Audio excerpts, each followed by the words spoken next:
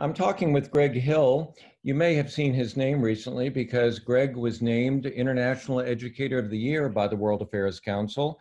And we were supposed to have a luncheon honoring you, Greg, on March 31st. But the way things are, I think we're going to have to postpone that at least until the Malin dinner. But I know that our listeners would be very interested in what's going on now with all of your students at Dr. John Horn High School in the Mesquite ISD. Well, first of all, it's an honor to be here. It's an honor to be recognized by the council. We're in what I call the new not normal with me and my students, where we've migrated to a digital campus using what's commonly known as distance learning. So through tools like Zoom, which we're using now, in Google Classroom, I'm able to still connect with my students and teach them just like almost like as if we were in the classroom. I'm so impressed that I've been seeing a number of teachers doing this on TV. They're reporting about it. Have you done a lot of this before, or as part of your training with the ISD, or some of the wonderful extra training that you've done? Was this part of the curriculum? Well, I do use Google Classroom as a way for kids. It's a great way for kids that are absent to kind of stay abreast on what's missing. Platforms like Zoom, I'm able to use in various professional developments. I also use it in my work with the Qatar Foundation International, with some other groups I consult with on a daily basis. That way we won't necessarily have to be face-to-face. I also use it to communicate with friends overseas in Germany and Morocco and other places. Allows us to not burn up our data on our cell phones. It's kind of a better alternative. Do all of your students have computers and good internet connections? Well, that is a really big problem. We are a growing Title I campus at Horn High School. Just today, we had 500 families show up to get Chromebooks because they lacked that infrastructure. We've also kind of directed them. A couple of companies like Comcast and others have given students 60 days of free internet, and we had several families that are participating in that program. Where did the Chromebooks come from? They come from our inventory we have at schools. So we've gone from the traditional computer labs. We have one dedicated computer lab that's dedicated for like computer students that want to take computer science. So what we've done, and since we were close to 3,000 students, each core teacher, math, science, social studies, and English, each has a bank of 35 Chromebooks that they can use in their classes. And so instead of going down to a dedicated computer lab, the computer lab is right there. Are you following the regular schedule that you would follow as if school were in session on campus? We're trying to the best of our ability. We have our principal, Mr. Bruce Perkins, has set up a schedule kind of similar to what we follow at school, where kids get 30 minutes with a teacher in a designated time slot. That's not always feasible for some kids for a variety of reasons. That's why we've kind of become, and the catchphrase now is being flexible and giving grace to kids. So if a kid can't make it to my dedicated 1A hour, they can certainly come to the 2A hour, or even afterwards, they can contact me through a variety of ways. There's been some discussion I've read in the paper about moving away from grades during this period and having pass-fail. Is that something you're doing, or is it under consideration? Well, I've heard that in other districts and some of my colleagues in other states, but for us at Horn High School, one of the main thing for us is to make sure especially our seniors, getting that academics, getting those at least some semblance of school so that it can count under TEA rules. Part of the rules are we have people listening from all over. So TEA, what is that? Oh, I'm sorry, Texas Education Agency, which is the governing body for public schools and charter schools in the state of Texas. For us to continue to for us not to use extra time after our calendar ends. We have to provide that learning experience, even in a distance learning format. And so that is our biggest fear. We don't want to get to a case we're hearing in other states where this semester may not count for students. I think that'd do the kids a disservice. Have you all made a decision yet, a determination of when you'll go back to school, or are you already now knowing that you will not go back this semester? Tentatively, our extended spring break will end on April the 3rd. I know that's a technical term.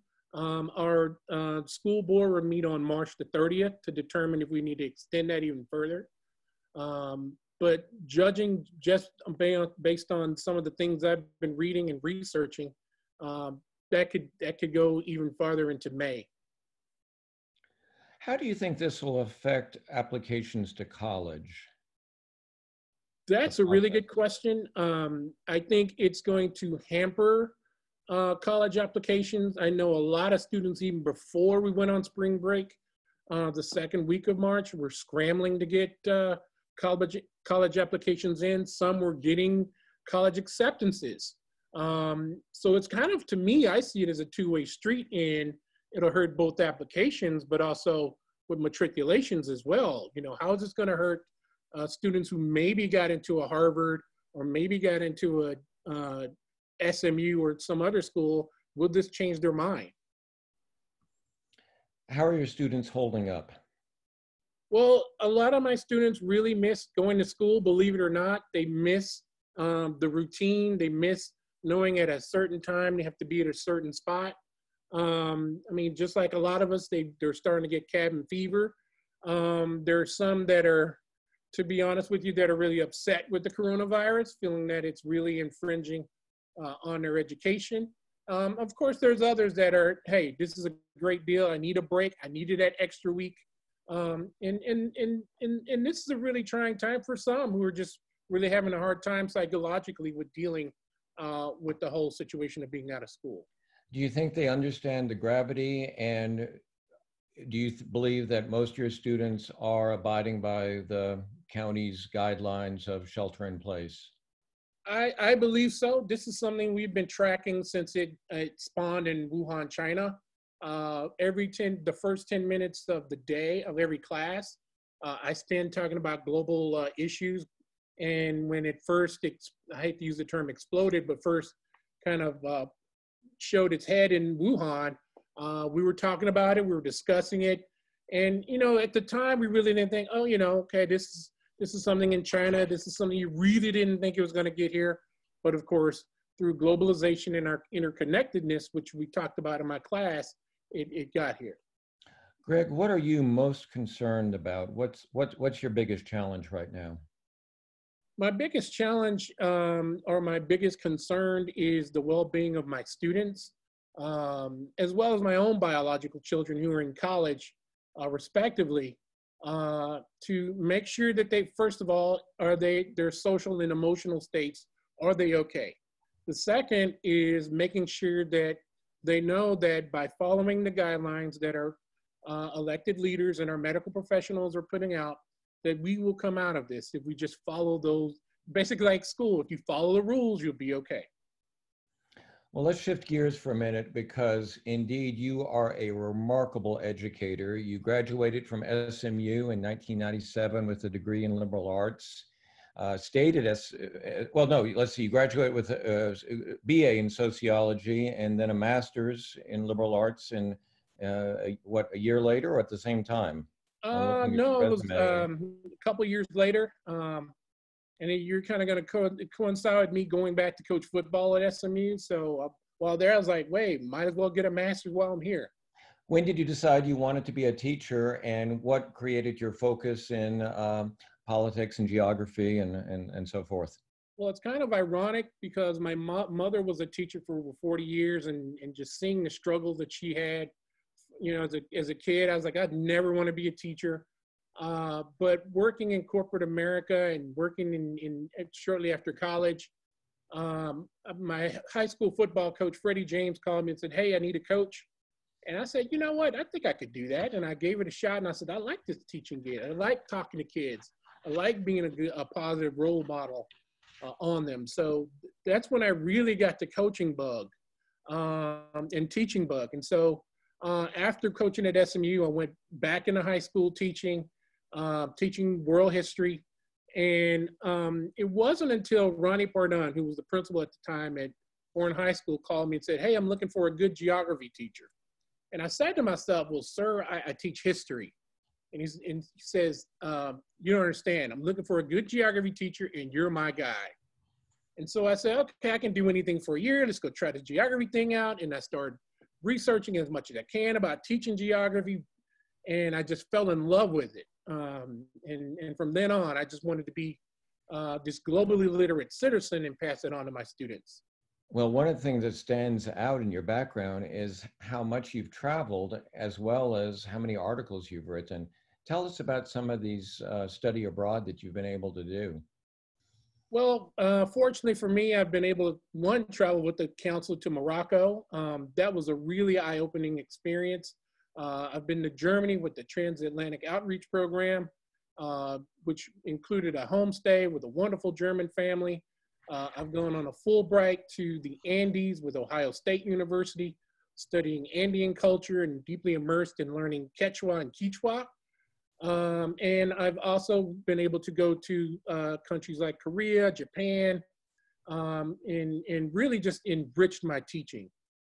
One of the things that I'm so impressed by and grateful, your Junior World Affairs Council chapter is such a strong one.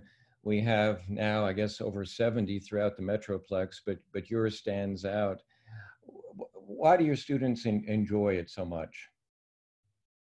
Well, my students enjoy it because it's really eye-opening. And I think one of the things that really stands out, for example, I have students that come in as like, "Oh, I'm just going to be a doctor. I don't need to know about this global stuff." And then when we start presenting issues that pertain to the health field, or somebody's like, "Oh, I'm going to be a lawyer," and it's like, well, there's legal ramifications for being a global citizen that really gets them excited. And the biggest thing is when we take them to the World Affairs Council events, where they can sit next to some of the movers and shakers in the Dallas-Fort Worth Metroplex. They can meet people like Ben Carson or General Petraeus and others. That really sparks an interest in them. Well, I feel the same way when we get to do that as well. And I know that opportunities like this are given not just at our council, but with other councils throughout the United States. Greg, it's great seeing you. Your students sure are lucky. And thanks for giving us your insight about what it's like right now through this pandemic. Thanks again for being with us. I want to thank you as well, and I appreciate it.